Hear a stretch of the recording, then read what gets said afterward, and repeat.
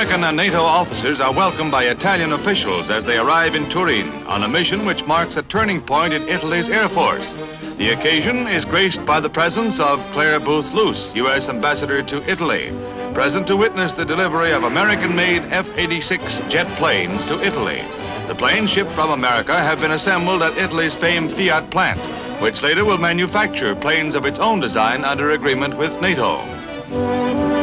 Even as tension in Europe decreases, wings for NATO are stepped up to keep the peace.